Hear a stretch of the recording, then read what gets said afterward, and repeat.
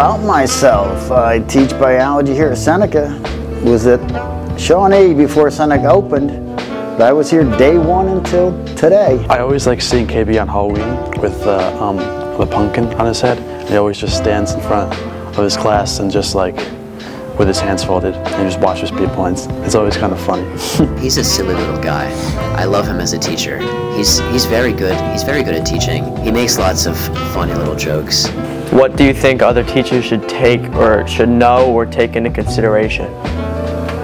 From me? Yeah. Nothing. Do it your own way, do it your own style. I just like the dynamic in his classroom. It's very fun.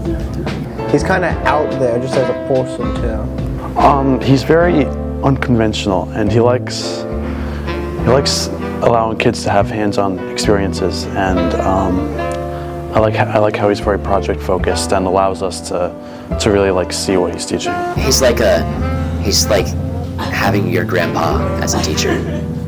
My teaching style, awkward. Awkward? How's that? Different, okay? I like it. I like to have fun while we're teaching. He had a banana in his hand, so I just jokingly asked him, "Hey KB, you got any more of those?" And he just like threw me the banana he had in his hand. But he asked for the banana peel back though. He did want that back for his compost bin. Every day, it's just like a funny memory.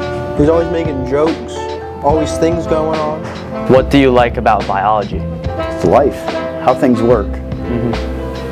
It was the original STEM, right? I would describe in one word KB as silly. He's a very silly little guy.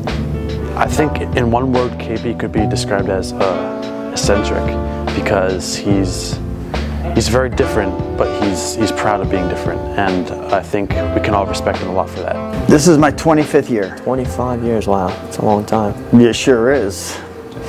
How would you Don't I show it?